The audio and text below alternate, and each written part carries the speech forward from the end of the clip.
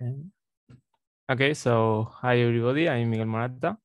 As Katja said before, I'm a PhD student from University of Valencia, and I will present my work in neural network emulation of synthetic hyperspectral Sentinel-2 imagery with uncertainty. So first of all, actually imaging spectroscopy is growing very fast in many fields, providing unprecedented information of the environmental conditions. However, this is a technical challenge, and only few satellites hyperspectral sensors are in operation. So as an alternative, we can emulate synthetic hyperspectral images using multispectral satellites like Sentinel-2 to obtain synthetic hyperspectral image with multispectral satellites. So on the preparation of new satellites before the launch, the second generation with radiative transfer models are generally used to test the process date of the data. But it generates sense from bioparameters based in physical models. The disadvantage of use RTMs in that is that they are computationally expensive, and as a result, it has a limitation of the complexity model, and they have to simplify the physical relations between the variables, creating some models that not always fit accurately with the experimental data. So for this reason, emulation based in experimental data can surrogate this process as a fast alternative.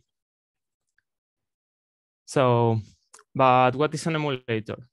Emulators are statistical models that imitates complex processes at a fraction of the computational cost. They are based in machine learning regression algorithms that can obtain nonlinear relationships between the input and the output. The difference between regression and emulation is that regression uses statistical models to obtain variables from spectra, and on the other side, emulation uses these variables as input and produce the corresponding spectra, same as an RTM, but a lower computational cost. So in our case, we can use emulation to generate synthetic hyperspectral images. So this study is based in some previous studies. Emulation has been used in many studies with good results, approximating physical models like RTMs. For instance, in a previous study, Verrels used Sentinel-2 images to retrieve some bioparameters. After that, they trained an emulator using the lookup table from an RTM with the mentioned bioparameters. Once the emulator was trained, they applied the RTM-based emulator to generate the corresponding synthetic hyperspectral images. Also, in another study, we used the emulation to surrogate the spectral fitting method.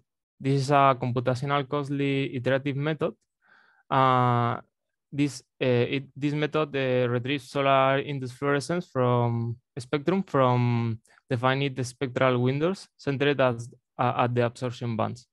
So we use the experimental data, radiance, and solar induced fluorescence from HyPlant campaigns, and trained an accurate emulator to surrogate this process very fast, very times faster, keeping same of the accuracy of spectral fitting method. In this, with these premises in these two studies, our objective in this new study is to emulate realistic synthetic hyperspectral images directly from multispectral images using Sentinel-2, for instance, and HyPlant image to train. In this case, we bypass the middle step of Verrels study to generate the biophysical parameters, and so that we will take advantage of the dimensionality reduction techniques applied to the hyperspectral signatures. So we will train directly from Sentinel-2. We'll obtain directly the hyperspectral image. So in the case of the materials and the methods, for this study we used the FlexSense campaign in Jülich in west part of Germany. It consists in 9 flight lines obtained by hyperspectral sensor HyPlant, mosaiced in one image. We split the image into subsets, the red subset as test here, and the blue subset as train subset. So we also obtained a Sentinel-2 image from more or less the same day and the same location.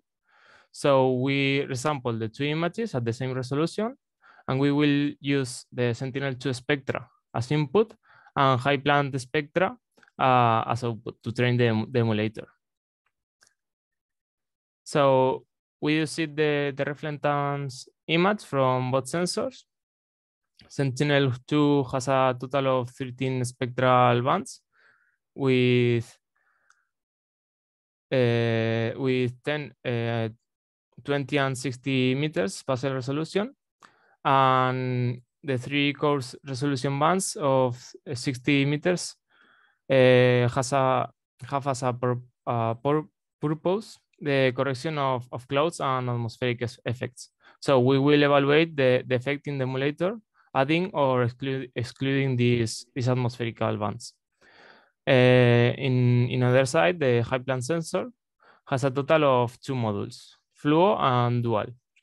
Fluo module acquires data in the red and near infrared range for the retrievals of solar-induced fluorescence.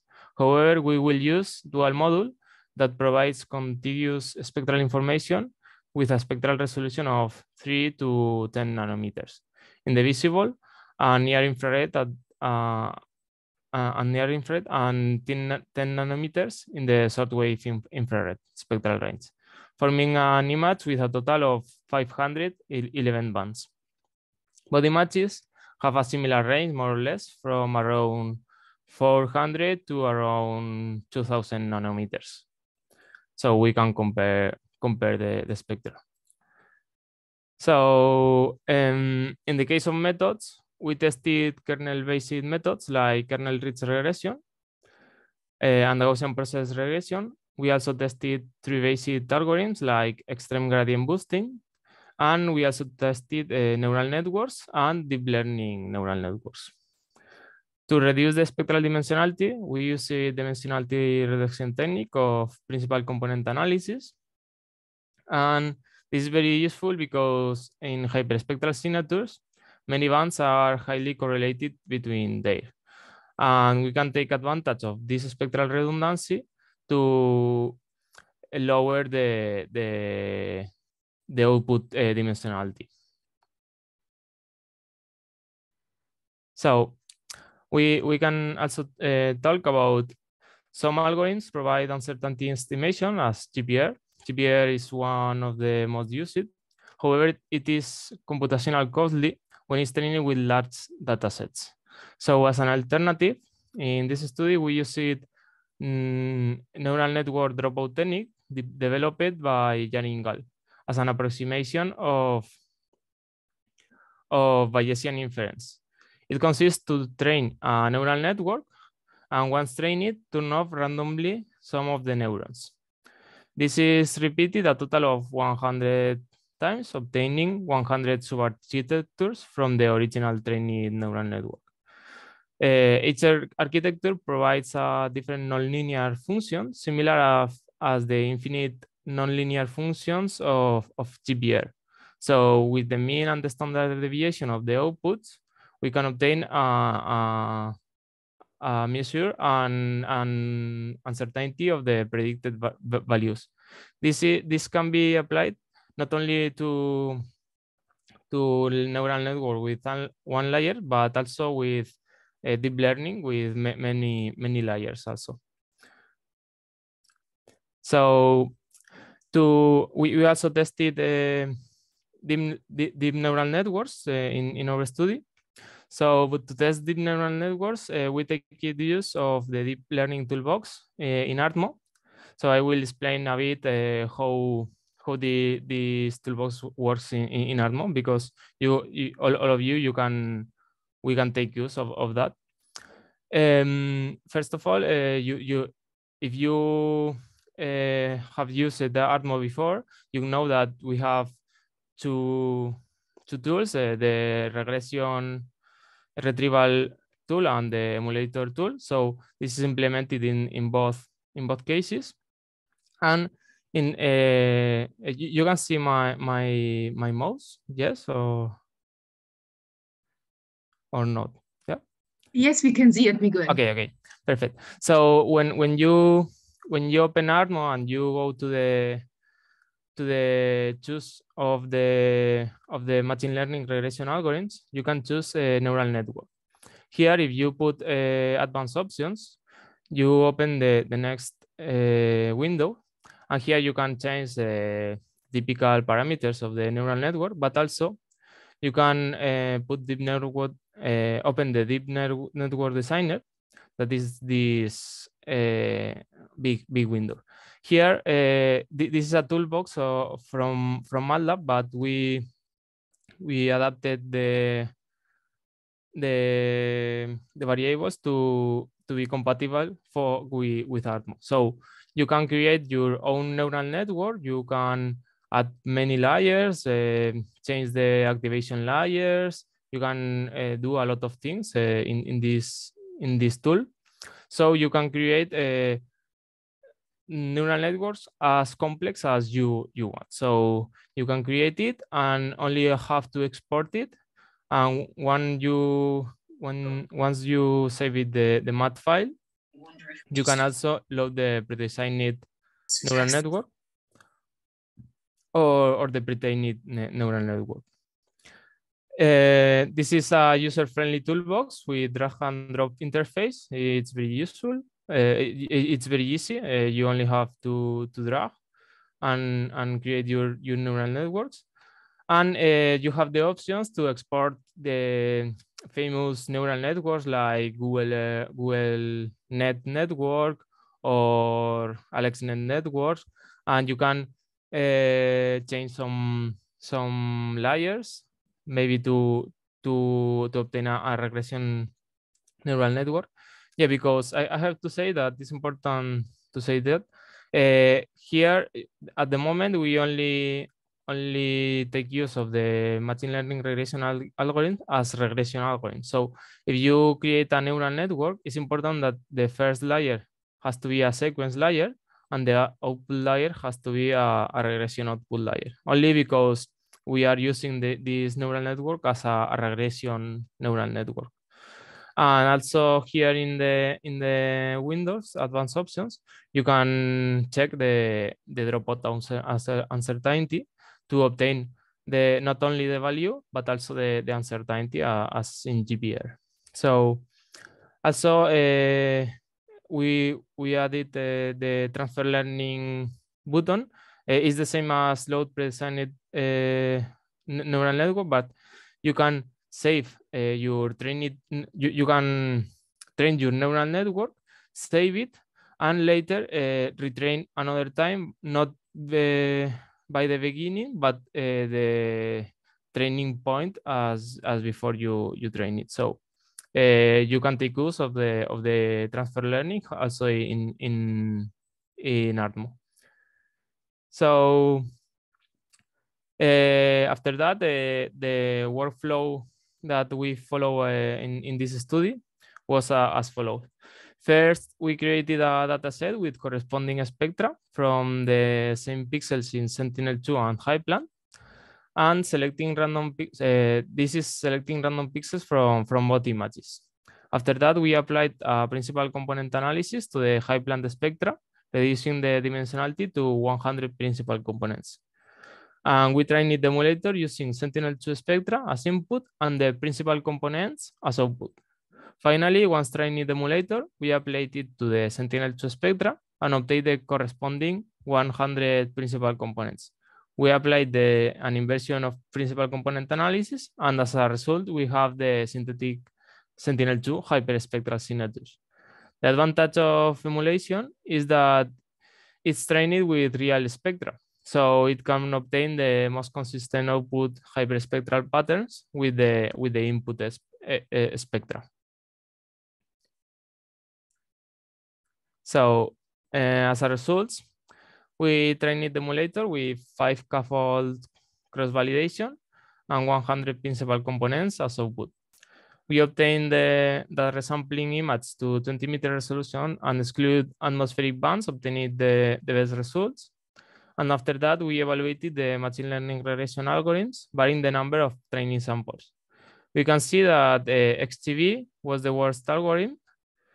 Secondly, the kernel methods performed well with few samples, but their computational cost grows exponentially with the number of samples until some points where the computer can process the data.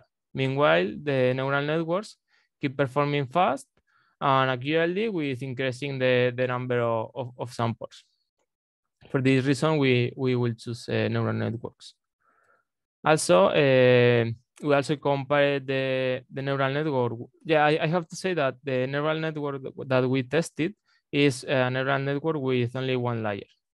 But we also tested the neural network with different number of layers. We created different structures in the deep learning toolbox, and we tested the different number of layers in the neural networks. We tested 1 layer, 2 layers, 3, 5, 10, and 20. So in the graph, we can see that neural network structure with 1 layer obtaining the better results. This can be explained as deep learning can be useful for complex processes, but in case of our study, 1 layer is enough to overcome the complexity of the relationships between the multispectral and the hyperspectral sensors. So also with low number of samples, deeper networks are overfitted due to the little quantity of samples, and they have a lot of parameters that they have to adjust. And as we increase the number of samples, the deeper neural networks become more and more accurately. But in this case, in our study, a neural network with 1 layer was enough to process the better results. So afterwards, we evaluated the model with the test subset that we mentioned before. We obtained values of R squared between 0.7 and 0.9 for full spectral range, and a normalized root mean square error below 5% also for full spectral range. We also compared the emulated spectra with HyPlant spectra, and to do that, we obtained the mean spectrum and the standard deviation for all the test pixels. And as we can see, emulated spectra overlaps perfectly the HyPlant spectra. And finally, we also obtained the relative error and plotted it as a box plot graph. We can see that quartile 1 and quartile 3 are both between -5 and +5%. So in summary, the model obtained very good statistics, and now we can apply it to a full Sentinel-2 image. So we applied the emulator to a complete Sentinel-2 tile, resampled to 20 meters of ground sample distance. Our computer took only 7 minutes to generate a full synthetic hyperspectral image. This is a processing speed of 0.14 seconds per 10,000 pixels. This is incredibly fast. And the final product was a Sentinel-2-like hyperspectral image of 60 gigabytes. This is very big. And exploring the emulated pixels, we can see that vegetation and versal spectra are very realistic with 500 bands obtained by Sentinel-2. Yeah, but obtained by only 10 bands from Sentinel-2. Also, as we mentioned before, we obtained the uncertainty maps using the dropout technique. And using principal component analysis technique at output and error propagation, we also obtain multi-output maps with their corresponding uncertainty. So finally, we obtain one uncertainty map for each of the 511 bands. Yeah, a total of 511 uncertainty maps. So we can see that the spatial uncertainty is very heterogeneous. This is because land covers less represented in the training database will obtain higher uncertainty values. For instance, these crops, or for instance, the clouds that of course we didn't train it with close, and we obtain it higher uncertainty in these land covers. So in conclusions, we can highlight 4 points. First, emulation can reconstruct spectral signatures of high spectral resolution imagery from lower resolution data. Secondly, with this tool, we have a powerful and reliable fast generation of a huge hyperspectral reflectance image covering a large area. And emulators can serve as synthetic test data in the preparation of future imaging spectroscopy missions as FLEX, CHIME, or HGV.